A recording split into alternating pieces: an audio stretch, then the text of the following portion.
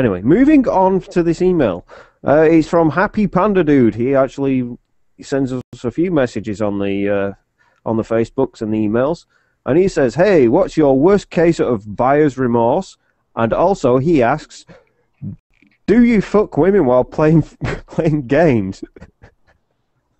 Well, fucking a woman is a game in and of itself. Yeah, that's what I was going to say.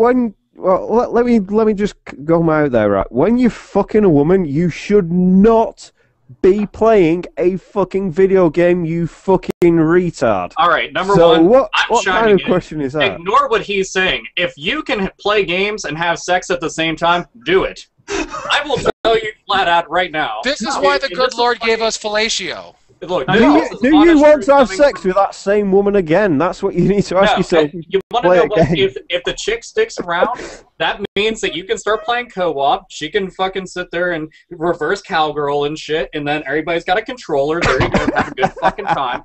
But I've complete honest truth. I got one of my highest scores on the very first SSX on PS2 while getting a blowjob the entire fucking time throughout the entire course. Bam. Do not ever fucking say that it is not worth fucking getting laid. And I understand blowjobs are fucking, you know, that's only halfway.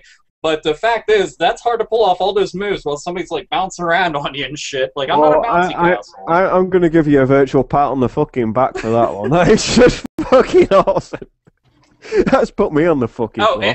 And you want to know what? I'm not going to leave out ladies. Look, the fact is that you can actually go on all fours, use your elbows to brace you, look at the TV, hold up the controller, let the dude do all the fucking work and praise you for your fucking exceptional work in the middle of a fucking epic battle in like Lunar 2. You will be the shit and get a thumbs up. Banana